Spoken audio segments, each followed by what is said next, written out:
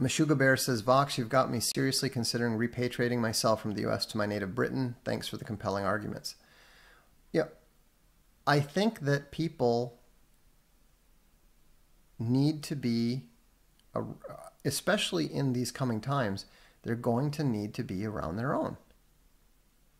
You know, what I'm describing is essentially the entire recorded history of man.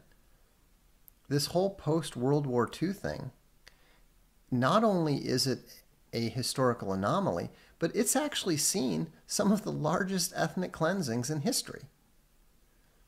After World War II, 7 million Germans were repatriated from Eastern Europe. There was an even bigger population exchange after that in India and Pakistan and Bangladesh. And so the idea that these concepts are new or debatable or questionable in any way is total nonsense.